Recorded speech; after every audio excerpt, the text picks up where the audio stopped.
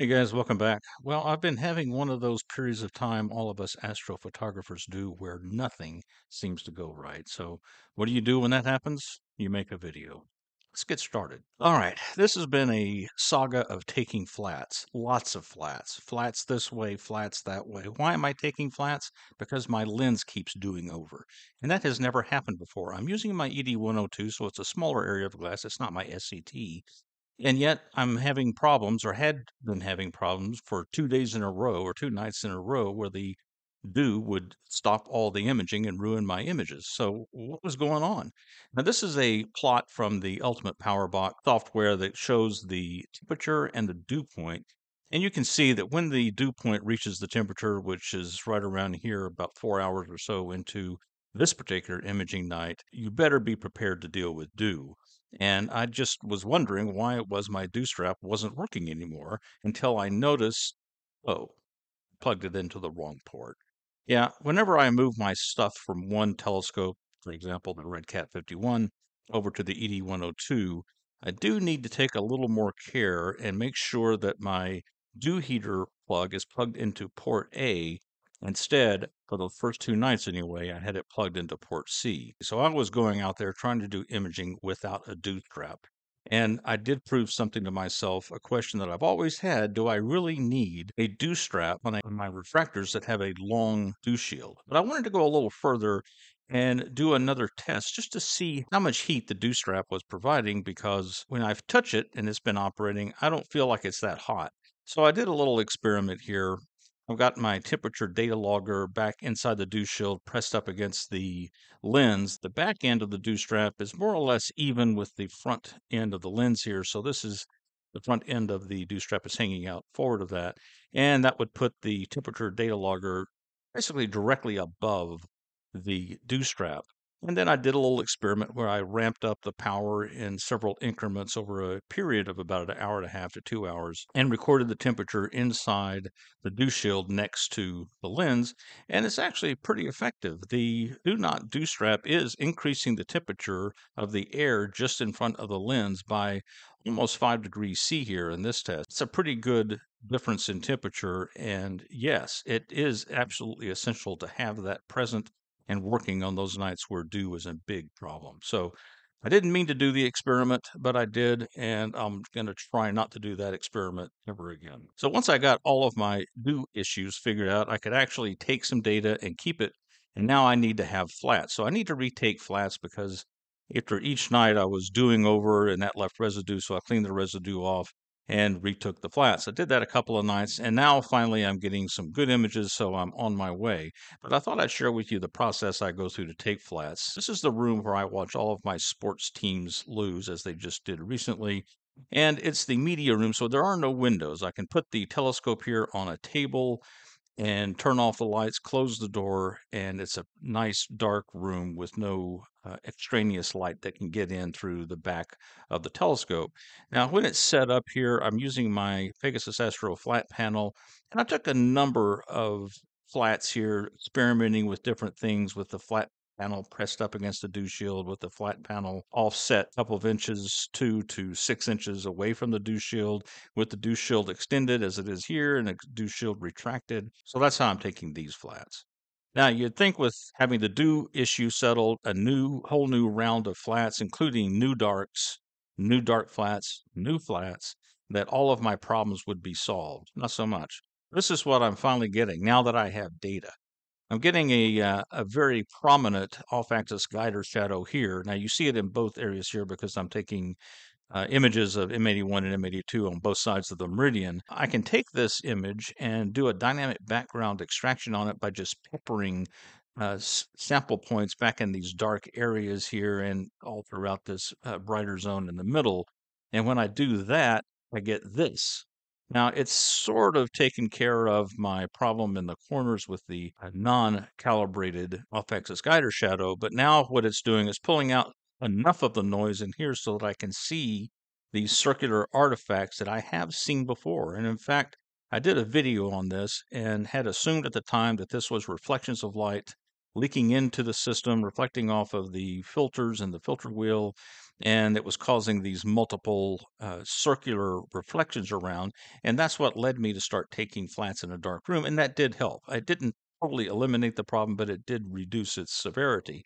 Now that I'm seeing this again, I want to come back and do some more thinking about this. So even though I'm getting good data, I still have some flats issues to take care of. The off-axis guider shadow is maybe the most concerning, and then the circle reflections that we'll take a look at here. Since I'm in the mode of taking a lot of flats and experimenting with different things, one of the issues I wanted to take on was this commandment that's been hanging out there in forums in astrophotography, which is thou shalt take flats with exposure times greater than 2 seconds. I don't know where that came from. I never hear of any rationale behind that. I've always taken flats with luminance exposure times, and for that matter, red, green, and blue exposure times less than 2 seconds. What you're looking at is the flat panel as seen by the cloud cam that I use for tracking clouds during a night of imaging, and it's just staring at the flat panel back here. And you can see some horizontal lines here that correspond to an exposure time of 5 milliseconds. You definitely want to have an exposure time for your flats that allows this refresh banding to average out over the course of a single exposure. Now, I've been using 0.3 seconds for the luminance filter, something between 1 second and 2 seconds for my RGB filters, and I don't have any issues. But you might want to keep track of this feature here. If you're using a flat panel, what is its refresh rate, and make sure that you are taking flats with an exposure time that lets that refresh banding average out. Fortunately, I've got some help in dealing with this issue. It turns out Terry Fitzpatrick, a viewer to this channel, also performed an experiment with his equipment. He did a master flat where he had exposures for his flats of 0.5 seconds and another master flat where he used an exposure time of 10 seconds and created two master flats. And then he took one of these master flats and tried to calibrate it against the other master flat to see what you would get. Now, in the ideal world, these two flats are equivalent. What you should see is a flat field. This vignetting we're seeing in both of his flat images should disappear and you get a flat field. Let's take a look at what he got when he did that.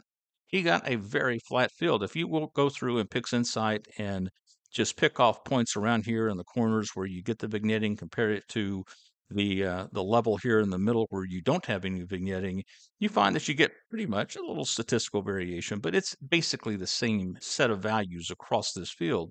So this is a very flat field, and he proves with his equipment that a 0.5 second exposure time for flats is perfectly fine. That brings us to one of my problems that's been around for a while, and that's these embossed looking circles that appear in the field. And it's almost certainly due to my filter wheel and some reflections off the filter wheels. And you're getting this emboss effect because apparently the filter wheel is in one position when it moves in a clockwise direction and a slightly rotated position when you approach that same filter from a different direction. And then that's what leads to this little embossed looking effect we're seeing here, where it overcorrects over here and undercorrects over here. With my current setup and the way I've been using this filter wheel, I just have it use bi-directional movement where it just goes to the commanded filter in the shortest possible time. So for example, if I tell it to go to filter number 8 and then tell it to go to the luminance filter at filter number 1, then it will move in a clockwise direction, and I can create a master flat that represents the clockwise direction of the wheel. Likewise, I can have the wheel move to the second position, then command it to move back to the luminance filter, and it will have moved in the counterclockwise direction, and I get a separate master flat. Now we can do the same thing that Terry did and try to calibrate one of these master flats with the other master flat to see if in fact it calibrates all these features out. So let's take a look at that. I'm going to calibrate the clockwise master flat with the counterclockwise master flat, and when we do this, voila, we see circles. Now, we did a pretty good job with the off-axis guider shadow, so I'm not seeing any effect of that. That's good news. I didn't expect to. But we are seeing this embossed effect when I try to calibrate a clockwise master flat with a counterclockwise master flat. It confirms that it is the filter wheel, and it does confirm the filter wheel is not going back to the same location when it approaches that location from the clockwise direction versus the counterclockwise direction. But let's go ahead and test that out. You go into the driver here with your, in my case, the ZWO Filter Wheel. Click here. So the way I've been using the filter wheel, this has been unchecked. I'm going to check this now. And now the filter wheel will always move in the same direction. And I create a master flat associated with this particular setting. And now I have the unidirectional master flat, and I can use that to calibrate both of the counterclockwise flat and the clockwise flat we were just looking at. When I apply this unidirectional flat to calibrate the clockwise flat, I get a flat field. I don't see the circle features anymore, and of course I don't see the off-axis guider.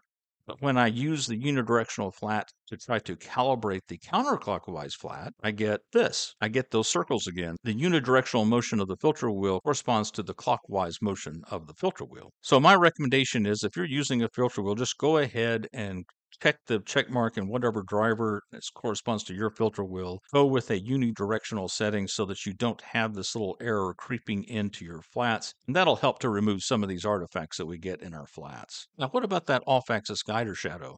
It's certainly very prominent here in a single uncalibrated subframe. Now, when I calibrate the frame, this is what I get. And it actually looks like a very flat frame. I don't see the circles and I don't see the off-axis guider shadow. But when I combine all of these images together in one stacked images, over 1,000 images, I get this. And so clearly, even though it looks like I've solved the problem back here and I have no issue, the flat is doing something. It's doing quite a bit. When you end up adding all of these subframes together, you still get that effect. So apparently the flats that I have are doing a 99% good job, but they're not doing a 100% good job. And for whatever reason, I'm still left with this off-axis guider shadow. I've always wondered if I really needed that dew strap on my refractors. They have a nice long dew shield. The area of glass is much smaller. And I've always wondered if perhaps the dew shield was sufficient to get through a night of imaging without having a dew problem.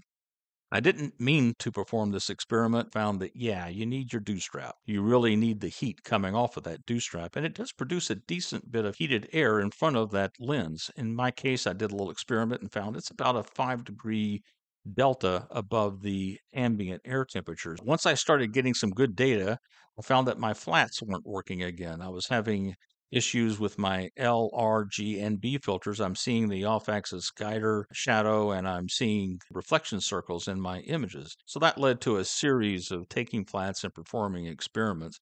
One of the issues I wanted to address was flats should be taken with exposure times greater than 2 seconds. I have not found it to be true for my equipment. And thanks to Terry Fitzpatrick, he also performed that experiment with his equipment and found that his 0.5 second master flat was essentially equivalent to his 10-second master flat. The circular 3D-like artifacts occur when you're using a filter wheel and the filters don't go back to the same position when you're taking flats versus when you're taking lights.